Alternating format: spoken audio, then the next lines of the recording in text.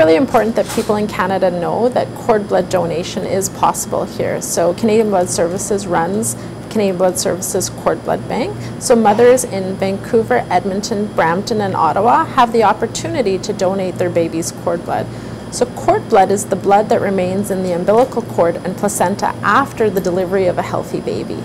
Cord blood can be used to treat over 80 diseases and disorders, the most common things being blood cancers, so things like leukemia, lymphoma, and other disorders and diseases like aplastic anemia and other inherited diseases. Here in Ottawa, there was a young patient, Hillary, who is currently looking for a stem cell donor.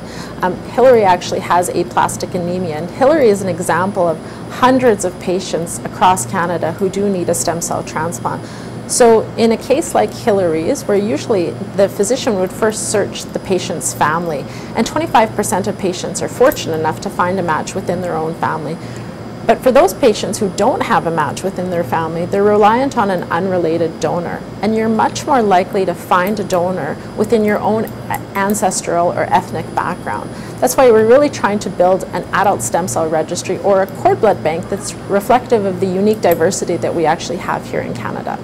When the cord blood unit comes to our manufacturing facility, it undergoes a number of testing and typing that we would do to make sure a unit qualifies to be put in the bank.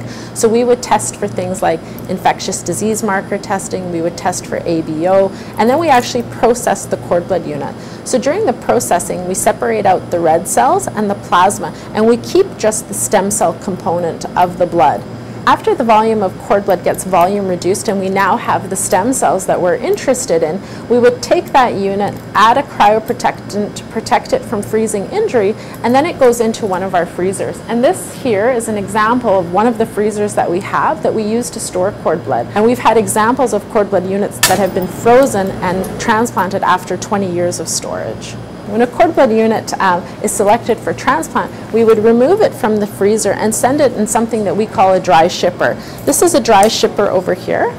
And then this dry shipper holds liquid nitrogen temperatures for up to 7 days. So by doing this, we can then transport the cord blood unit anywhere in Canada or around the world to a patient who needs it for a transplant.